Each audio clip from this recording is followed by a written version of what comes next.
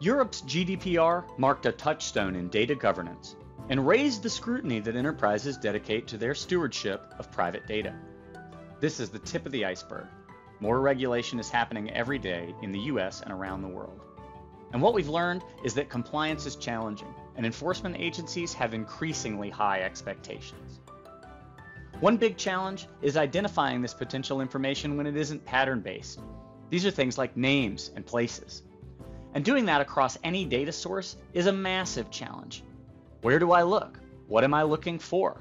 And how do I apply my company's records management policy?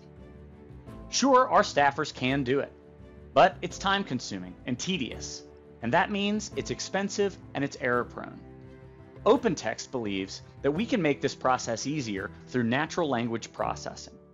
That's the process of analyzing text for semantic metadata, and we use that metadata to enable compliance officers with visibility and management for the entire ecosystem. We automate records management efforts, enable search tasks like data subject access requests, and automate risk scoring. Plus, there's powerful ETL that plugs into any source.